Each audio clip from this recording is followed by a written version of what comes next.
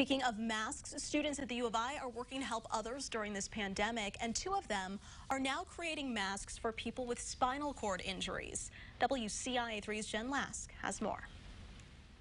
They've got the grant. Now, two students are getting ready to fire up their 3D printers to make these masks. Joey Peters and Ariel Rosson just got the green light from the Nielsen Foundation, which helps people with spinal cord injuries live independently. This university is known for that, and we have a lot of resources that we felt could, work well with that grant.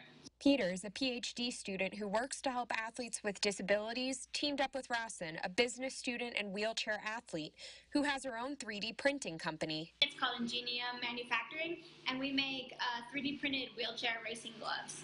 And so when we heard about the opportunity to start printing face masks, we thought it was a really great way we could pivot our operations in this trying time. The design they're using is approved by the National Institutes of Health. Rosson says these masks should give more protection than cloth ones. We have about 6 3D printers, and so we can print the mask, and then we're going to add a filter to it and some elastic straps and everything, so that way you can easily secure it on your face, and a little bit of a foam seal so it's comfortable, but it will still really block the particles that you're breathing from getting out into the air. These masks will be reusable, so a lot easier to clean than having to throw them in your washer, so you can just kind of spray them with some Windex or some alcohol. And they're hoping they'll be able to distribute roughly 750 masks throughout Illinois.